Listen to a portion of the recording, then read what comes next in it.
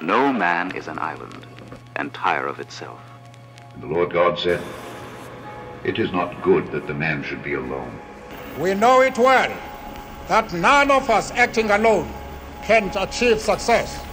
Our individual fates are linked, our futures intertwined. Saints cannot exist without a community. We realize the importance of light when we see darkness. How much more light will you make all together? And as we let our own light shine, we unconsciously give other people permission to do the same. The kingdom of God is within man, not one man nor a group of men, but in all men, in you.